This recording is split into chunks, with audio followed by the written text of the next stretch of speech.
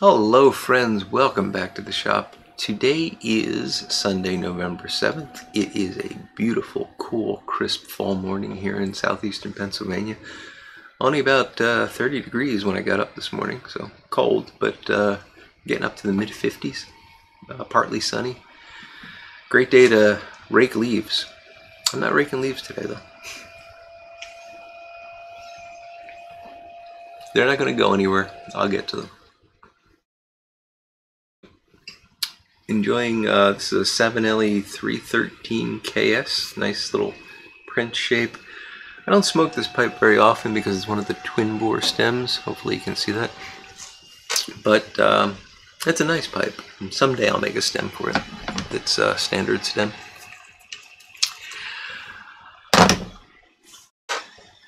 I'm smoking this pipe for a reason that I'll get to in a moment. And I've got some 8 o'clock coffee. I finished up that Alton Brown multitasker in record time, actually. It was wonderful stuff. So thank you again, Mark in Rhode Island, for sending that along. And guys, I highly recommend Alton Brown multitasker coffee. Smooth, solid. If you like 8 o'clock and those sorts of coffees, you'll enjoy it. If you like the over roasted, burnt Starbucks stuff, you'll hate it.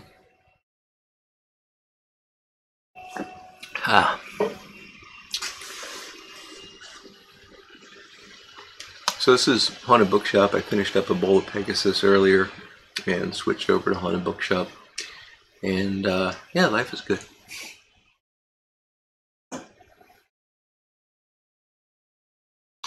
So today I wanted to talk a little bit about a concept which you saw in the bumper at the front. Concept is energy follows intention, and we're going to talk more about what that means and what I mean by it, which is not what the New Age movement means by it. So don't run away and think Mike's gone crazy. I may have gone crazy, but don't run away.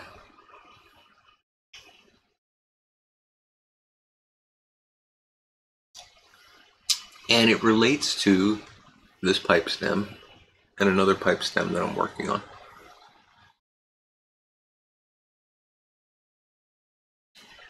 So energy follows intention means exactly what it sounds like. If you're going to apply a force to something and you're controlling that force, it's going to go where you intend it to go. Why the heck am I talking about that? Well, I'm working on a GBD Prince, which is a very similar shape. And this is the stem that I'm making for it. I was sent the pipe without a stem and asked to re-stem it. So the approach I take with that is, I usually will find a picture, often off of smoking pipes. My printer was running out of ink, that's why it's pinkish, but print the picture out, measure it, take actual measurements off the picture, take actual measurements off the pipe, and then make a correction factor, ratio those so that I can figure out if the stem is this long in the picture, how long would it be on my pipe. And you can do a nice job of that and sort of get the basic dimensions. So that helps. And then, you look at pictures and you try to get something close, but there's nothing like having an example in your hand to compare to. And that's why I've got this pipe down here. I'm going to use this because it's the same basic shape, and I think the profile is nice on that.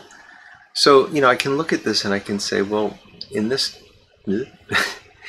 in this orientation, I'm pretty darn close. I'm happy with that. But when I turn it this way, this is hard to line up in the video. When I look at it from the side, I'm turning the wrong one, there we go. You can see that that's very thin at the top, and this one is still a bit too chunky. So I got some work to do there. And it's hard to know that if you're just looking at this. So this really helps having this in hand. And that's the reason I brought it down. Okay. So I was working on this yesterday, and yesterday this was, very blocky. You've seen how I make stems. The first thing I I cut out is the button, and then I sort of shape it from there. So I get like a slot here, and then I've turned the tenon, and then there's still like all this ebonite rod, and then I sort of rough sand it on the belt sander to get the basic shape, but it's still very blocky. And what I've been doing lately is I've been relying a little bit more on the belt sander to get this closer to the final shape, just to be faster. And that's fine. You know, I don't obviously I don't get to exactly the final shape because I still got a lot of material to take off here. So I was over at the belt sander yesterday, and to do this, you have to focus. You have to really pay attention to what you're doing. And the belt sander's running, and I'm, moving this along. I was actually moving it along this way. For the sake of completeness, I was moving it along this way. And for just a moment, I stopped paying attention. And I twisted it a little bit too far. And I wound up, I thought, taking too much material off in this area. Or maybe it was this area. It doesn't really matter. The point is I didn't. It still was perfectly within the parameters I was trying to achieve. And it's fine. But it was close. I almost lost this stem. And, maybe not a big deal. But this is probably about 6 hours work at this point. And I don't want to have to redo that if I don't have to, for something stupid that I do. So that was an example of a lack of intent. My mind wandered. I was not focused on what I was doing. And the result is the energy did what it does. It removed material. Because I wasn't paying attention, and it could have removed the wrong material. This is the reason why I like to use hand tools. And this is true not just in my pipe repair work, but in woodworking in general and in other things that I do. Sometimes I have to use a power tool, and there's nothing wrong with power tools. But when you use them, you need to focus your intention very tightly and don't let your mind wander. And you can do that, and there are people that are excellent at it. I took a year off from college. I'm not going to get into the full story here. Maybe I'll tell it another time. And I installed kitchens. And I worked with a guy who was a master carpenter. Learned a ton from him. These were prefab kitchens that we were putting in, but we had to put in the all the cabinets and then the countertops. We didn't do the plumbing or the electric, but we did everything else. And we had to cut the hole for the sink.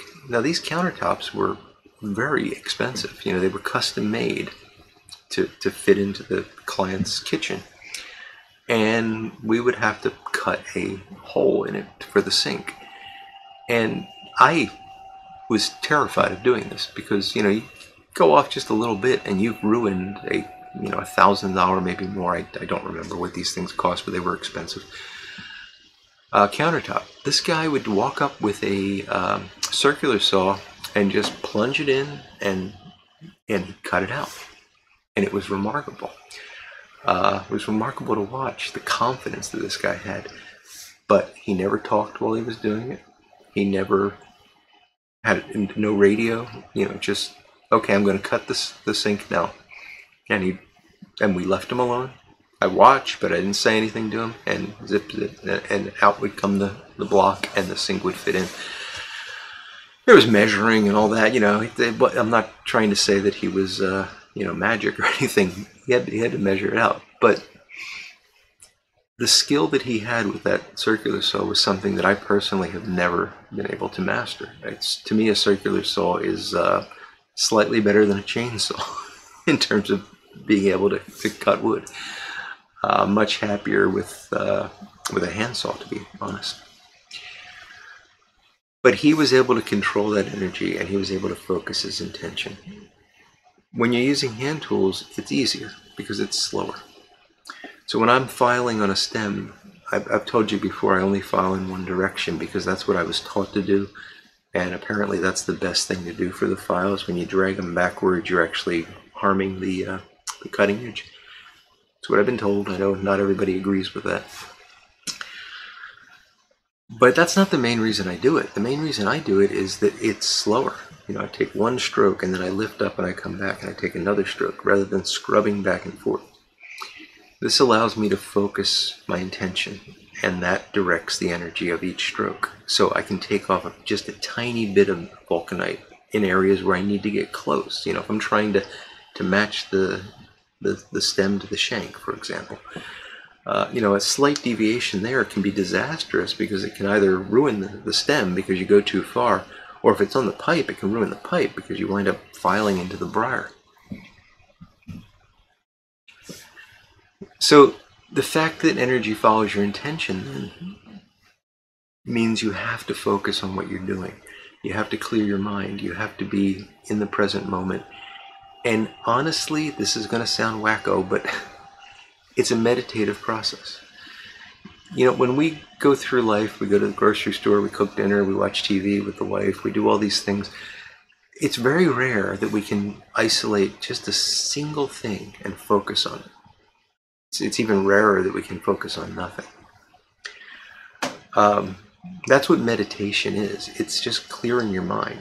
Okay, and you don't have to sit cross-legged on the floor. I can't sit cross-legged on the floor and, you know, hum or whatever. You just have to focus your mind every once in a while. And you don't have to do it for 3 hours. You do it for 2 minutes. It's healthy. It's psychologically healthy. And for me, working with hand tools allows me to do that. It allows me to have that focus and to clear my mind. And I find it to be a very therapeutic process. So yeah, and that's true not just with pipe repair. You know, when I'm doing woodworking, I prefer hand tools. If I'm you know, fixing a door or something, I prefer the hand tools. Now I'll take a screw gun. You saw me use a screw gun when I built the pipe rack that I got from Mo.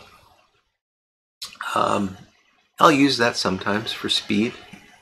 If it's something like putting together a prefab thing like the pipe rack was. Or if I'm like taking a door out, I want to get those screws out quickly, I'll use the screw gun then. But if I'm trying to fit a piece of wood, or, you know, if I'm building a pipe rack, I don't want to use a screw gun in that case. I don't want to use screws in that case, but that's another story. I want to be able to focus that energy. Now, when I was getting ready for this video, and by the way, this is the second time I'm making this video, I forgot to hit record. Kilted Piper Steve talked about that yesterday. I think I caught it from Kilted Piper Steve. When I was preparing for this video, I did some Googling, looking for an image, and I just typed in energy follows intention, and I was shocked to see all this new age stuff come up, all this, you know, balance your chakras and Reiki massage and all that. I'm not into that stuff. If you are, great. It's just not for me. But there is something, the way I got the tag, energy follows intent, was actually through something else that is a bit crazy sounding for me, but I might as well share it with you. So for the past year, I've been doing a form of exercise that's called Qigong. It's Qi Gong, G-O-N-G. Qi is pronounced Qi Gong. It's actually a part of Kung Fu practice. It's called an internal martial art. And if you're familiar with Tai Chi, it's similar to Tai Chi, but it's more stationary. With Tai Chi, there's a lot of movements where you're like dancing around. With Qigong, you're staying in one place and you're just doing movements with your arms, your legs. It's very good for flexibility and balance, and I can tell you it's really helped me a lot with pain, both back pain and the knee pain that I've been experiencing. And just general, like, you know, getting up out of a chair. You know, as you get older, you start to feel like, you know, you stand up out of the chair and you have to make a noise. It helps with that a lot. So you'll find a lot of videos on this if you Google it, and I'll try to remember to put a beginner video down below in case you're interested. Qi is an energy. This goes to ancient Chinese medicine practice or current Chinese medicine practice. There's this energy, this life force called qi, and you've got it in you, and it's in the world. You get it from the sky, and you get it from the earth, and trees have it, and you know. I don't go in for that. But what's interesting is when I'm doing these, you know, so when you watch people do this, you'll see them, they'll complete a set of movements, and then they will focus the energy, and you'll see them taking their hands and like pushing the energy down. And there's 3 centers according to the Chinese medicine practice. There's a center right between your eyes, there's one at the level of your heart, and there's one a couple of inches below your navel. It's the lower center, and that's where the qi supposedly likes to live. So they're bringing it down. And as you do this, you know, you go through these movements, and sometimes you're bending all the way over and then standing up and then taking a moment and then bending all the way over and you finish this and you feel this like warmth in your head, and you can feel it kind of like start to move down. And I'm a neurophysiologist. That's my background. That's my training. I'm a scientist. And I know what this is. You know, I know when I bend over, there's a change in blood pressure. When I come back up, the body has to adjust to that change in blood pressure. Vessels dilate, vessels contract, blood flow changes, muscles get different levels of oxygen. And you feel this as warmth. It's very easy to understand how people thousands of years ago, 5,000 years ago, did this and said, hey, there's energy moving through my body. It doesn't invalidate what they're saying, okay? It's not this energy force that's in the world. It's your body reacting to something you've done. And perhaps that has healing properties. Perhaps I'm actually exercising the blood vessels, or by changing the oxygenation level of different muscles, maybe I'm exercising them in a way, or clearing away toxins from them or something like that. I don't want to get too far into this. But I think you get the idea. You shouldn't discount these things just because they have names you don't understand. Something that's been going on for 5,000 years and people are still doing today, and people are claiming incredible health benefits from it. There might be something to that. So, why do I bring that up? Because that's where I learned this concept of energy follows intention. And I think it's more related to the external martial arts like the Kung Fu practice, which I don't know very much about. But if you're trying to strike something, your whole body energy should be focused on the fact that you are going to strike that thing. And that's very different than, you know, looking over there and trying to punch something. The energy that you want to flow into that movement is going to follow the intention that you have for that movement. It's not always true. You know, it's not mystically powerful. You know, there's this branch that I just learned about from my pre-video Googling of thought that says, you know, if I intend to be a millionaire and I direct my energy towards that intention, I will be a millionaire. You might, and certainly if you don't direct your energy towards it, you won't. Well, you might get lucky, but you know, you probably won't. So you're increasing your chances, but it's not a guarantee. If you're at a carnival and you're throwing a ball at that pyramid of bottles that if you knock over, you get a teddy bear or whatever. You're intending to hit those bottles, and you're putting your energy into that intention. And for some reason, you never hit them. I don't know why. So it's not a guarantee that the energy that you put into that ball will follow the intention that you have. If you're a pitcher, you can be really good at throwing strikes, but it's not guaranteed, even though that's your intention. But the point is, when you're directing the energy, whether it be through hand tool use or throwing a ball or preparing a meal or whatever you're doing, when you're using energy, it's going to be important to try to focus on what you're doing, because that's going to direct how the energy works. That was a really long way to go to say, if you're using hand tools, pay attention to what you're doing. But I hope you found it interesting. It's something I've been wanting to talk about. I did a video a while back called something like Mastery, and I was going to do a series of videos on mastery. And I thought, that's kind of pretentious because I'm not a master at anything. No one is. We're all on the road to mastery, if that's what we want to do. So I might want to become a master pipe restoration guy. I'm never going to do that. No one will. But I'll stay on that road and I'll keep trying and I'll focus my energy on that road. You might want to be a master duck call maker or a master hunter, or maybe you want to be a master chef. You can actually get that title, but that's not what I mean. Well, you're going to focus your energy towards that, and you'll be on that path, and you'll be on that path until you decide to get off it. You'll never get to the end. It's a wonderful thing, actually. It means there's always something to learn. There's always ways to improve your skill.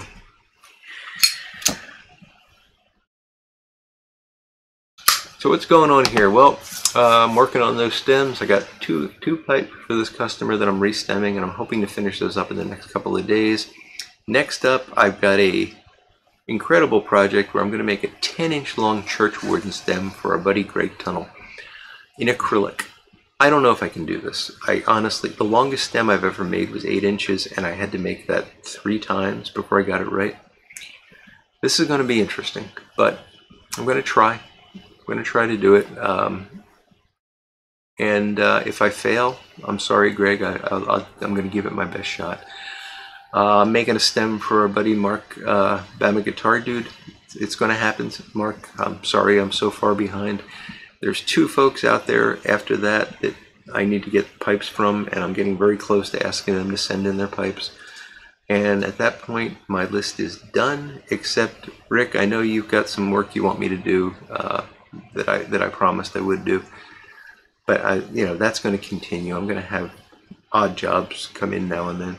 But I'm going to take a break for a while and try to just focus on some other things. Pipe related, and I'll keep making videos, I'll keep you involved in all of that. But I'm not going to take any new pipe restoration orders for a bit. Just gotta have time for other things, and life has just been too busy to do it properly. Well, not to do it properly, but to do it in a timely fashion. So this Friday we're going to be doing an auction for my buddy Justin, who passed away, Justin Aldrich. Justin was a member of the YTPC.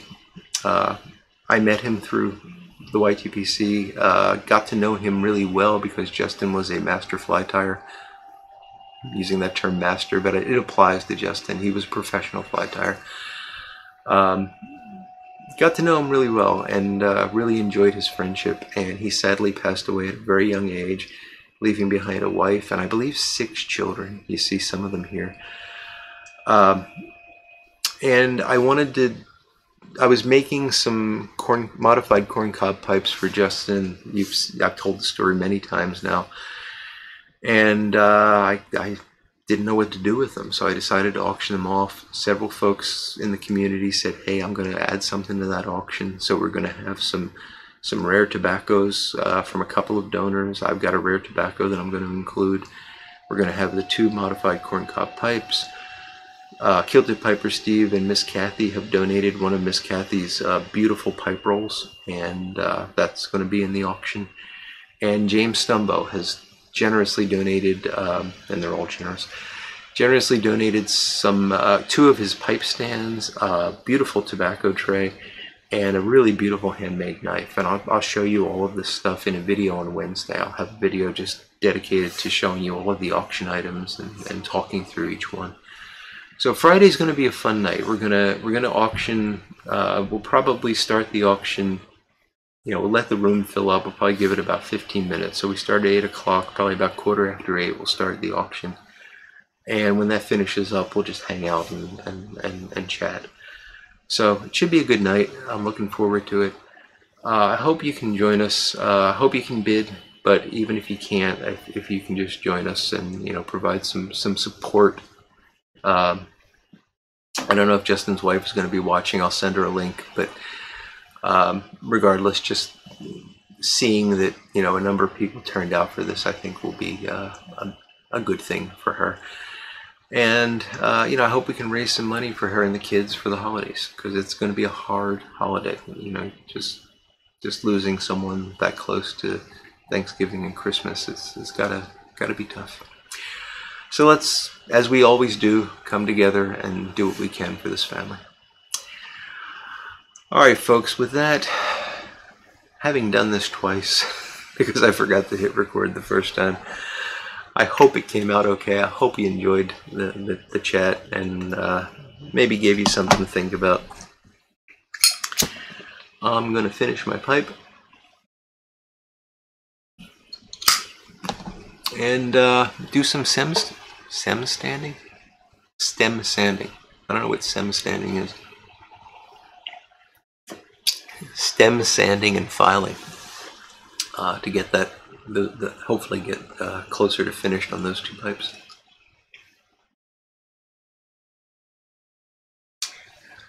So I hope you have a great Sunday, fantastic week ahead. And until we speak again, I will look forward to talking to you all again very soon. Goodbye now.